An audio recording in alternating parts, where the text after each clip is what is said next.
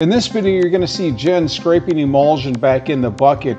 These troughs that she's scraping down with a card there, it's just done. She's done coating the screen with the automatic screen coater. This is what's left, so we scrape it back in the bucket here, and they'll go through one of these buckets. I'm guessing they buy it by the 5 and then they pour it into gallon buckets, and I'm guessing they probably go through a bucket every few days here.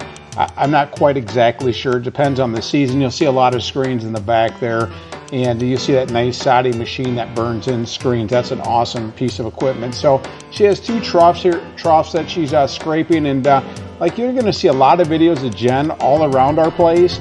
That's because she's just everywhere. So she's just up on top of everything, and so there you go. That's what scraping emulsion back in the bucket. That's what coats the screens. Thank you.